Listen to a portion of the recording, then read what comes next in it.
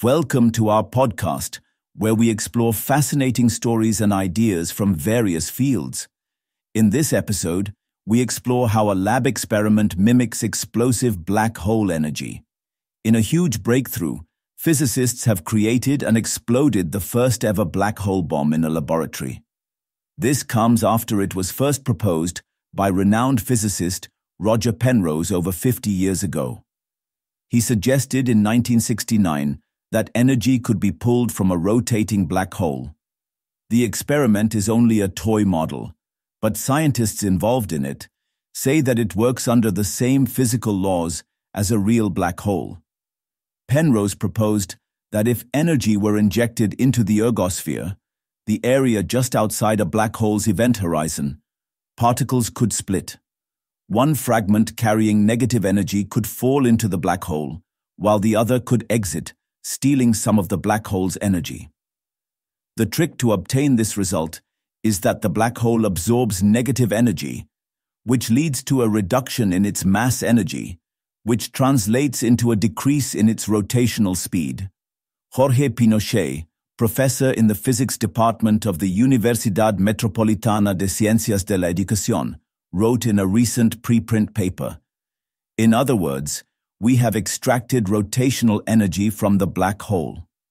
The black hole bomb builds on Penrose's theory, leading to an explosive event, albeit one that is controlled and safe. In 1971, Belarusian physicist Yakov Zeldovich proposed mimicking the real action of a black hole in a lab.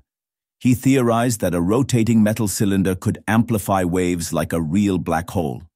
When a wave hits a fast-spinning cylinder, it could get reflected back stronger and steal a little energy.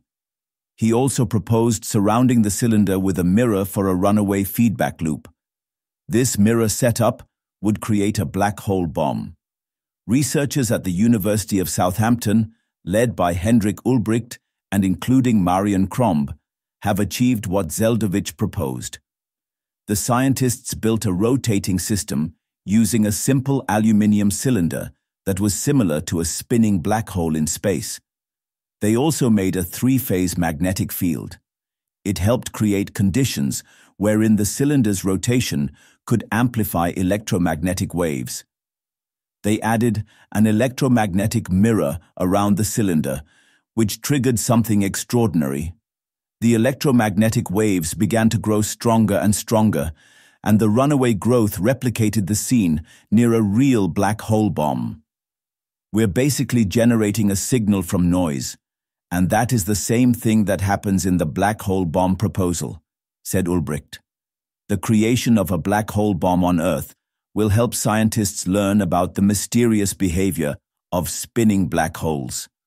Thanks for tuning in to this incredible story.